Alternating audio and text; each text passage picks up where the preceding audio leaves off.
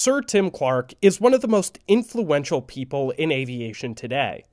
After nearly 20 years at the helm of Emirates, he's had an immeasurable impact on the industry as a whole. Whenever he speaks, it's smart to listen.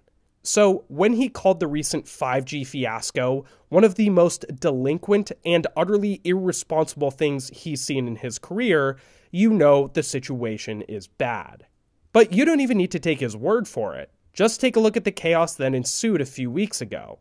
After airlines learned that 5G signals could compromise the safety of their aircraft, flights all across the globe were canceled. Luckily, the worst of it is behind us. Wireless providers have temporarily switched off 5G near airports.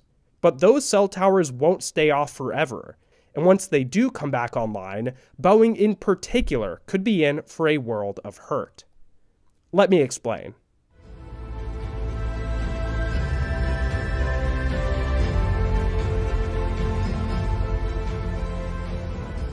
Before hopping in, I'm sure most of you have noticed I've been streaming a lot of FSX recently. I played this game religiously as a kid, and revisiting it has sparked a flood of memories from my days as a young avgeek. It's especially reminded me of those late nights where I stayed up watching hours upon hours of air crash investigation.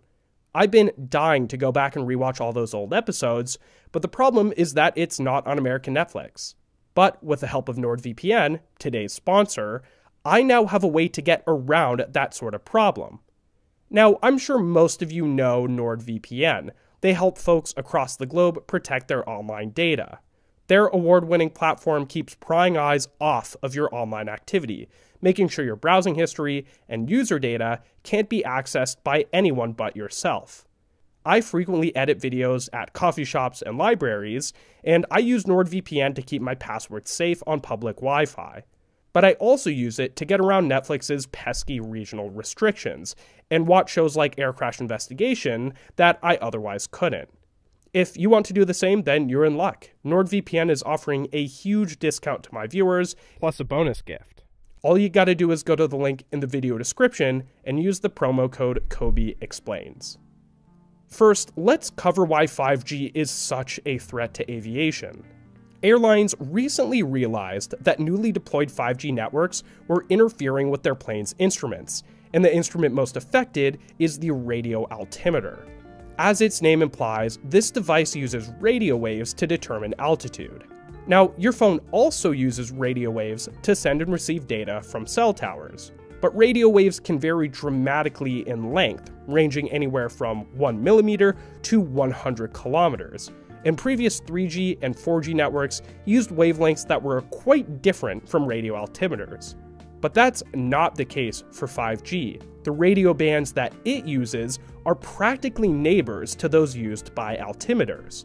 Now, there does exist a so-called separation band between them that no one's allowed to use, and it's supposed to act as a safety buffer and prevent spillover. However, it's become evident that this buffer is not big enough, and certain altimeters are having trouble filtering out 5G signals. This ultimately confuses the instrument, resulting in bad altitude readings. This sort of interference can be quite dangerous during landing. Especially in bad weather or poor visibility, pilots rely on their instruments and autopilot to set them up for a safe touchdown. And the autopilot will configure the plane based on what altitude it thinks it's at. So a real concern is that if the plane has just touched down, but the autopilot thinks it's still several thousand feet in the air, systems like the spoilers and the auto brakes might not activate. This would degrade the plane's deceleration and increase the odds of a runway excursion. An even more horrifying scenario comes when visibility is at its minimums, such as in dense fog. In this situation, a pilot might not be able to see more than a few hundred feet in front of them. They must rely solely on their altitude readings to know how high they are, and if their plane's altitude is actually much lower than what the altimeter is saying, well, you get the picture. But there is some good news here from my international friends. This issue seems isolated to the United States. In several European countries, for instance, 5G buffer zones have already been created around airports. Here, 5G signals are limited, and 5G antennas have to be oriented down and away from incoming aircraft. While the FAA hopes to implement similar restrictions in the US, they're honestly too little too late. 88 US airports already have a 5G tower within 2 miles of a runway. In addition, the type of 5G that's used in the US is extra problematic. American wireless companies have aggressively rolled out ultra-wideband or millimeter wave 5G. This is the fastest type of 5G, but it's also the most likely to create interference. Okay, so how does all of this affect Boeing and Airbus, and why is Boeing in a worse spot? Well, it turns out not all radio altimeters are affected by 5G, and different planes use different models. So, the FAA conducted tests to figure out which ones were actually at risk, and it turns out that most planes are actually clear to keep flying even with 5G around. But there do remain a few big exceptions. On the Airbus side, the A220 and the A340 have been identified as aircraft of concern. For the A340, this isn't a huge deal. Almost all of them have been retired, with only Lufthansa still flying them to the US. The A220, on the other hand, is a bit trickier and poses more risk to Airbus's core business. Unlike the A340, the A220 is still young, and will headline Airbus's regional offerings for decades to come. But even so, the plane isn't very popular in the US. There are just 60 of them flying domestically, with the vast majority operated by Delta. And since the plane has a short range, no overseas airlines fly them to the US. Yes, Delta might struggle for a bit, but the airline has a plethora of other regional jets that can sub in for the time being. Ultimately, 5G's effect on the A220 shouldn't have a huge impact on its global operations, and won't deter most airlines from purchasing the type.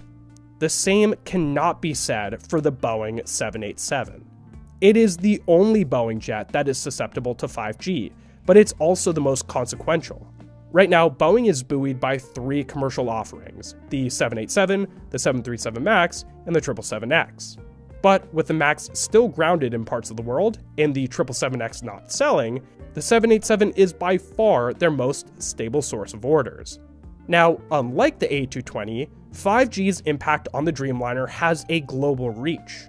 Remember, the 787 is a long-haul jet intended to connect distant cities, and over 30 airlines have chosen to buy the Dreamliner to help them service the US market. Both domestic and international airlines have canceled 787 flights to and within the US, and while this problem isn't Boeing's fault, their customers are still going to turn to them for a fix. Luckily for Boeing, both AT&T and Verizon have agreed to temporarily suspend their 5G operations around airports. But temporary is the operative word here. These providers have already spent the money to build the infrastructure, and they intend to use it. While both the CEOs of United and American have been optimistic about finding middle ground, the wireless carriers may ultimately have more leverage when negotiating a long-term fix. Altimeters and autopilots and landing configurations are all pretty nebulous concepts for your everyday traveler, and until a crash occurs, the threat of 5G will likely fade into the background. Meanwhile, the lack of good cell service at airports will be very apparent, especially as 5G becomes more ubiquitous and consumers get used to its faster speeds. We have to trust that regulators and lawmakers will do what's safe rather than what consumers want, but that's far from guaranteed. If concrete regulation isn't passed, Boeing would have to make concessions, such as upgrading the altimeters of all the Dreamliners in service. Now, Airbus would have to do the same with the A220, but again, there are just 60 of those flying in the US. Meanwhile, hundreds upon hundreds of 787s across the globe service the US market. This exercise would cost tons of money and take a long time to complete. Now, hopefully it'll never actually come to this. Hopefully, lawmakers will take quick and decisive action that limits 5G near airports. But if they don't, this retrofitting process could have a profound effect on Boeing's business and further disrupt an industry that's just started its COVID recovery. So, what do you guys think? Are you at all hesitant to fly right now? Let me know your thoughts down in the comment section below. Thank you so much to my patrons for helping to make this video possible. If you want to join the Patreon community and help this channel to grow, go ahead and check out this link right here. And as always, if you learned something new today, leave a like and subscribe to keep learning. And until I see you again, don't forget to look up.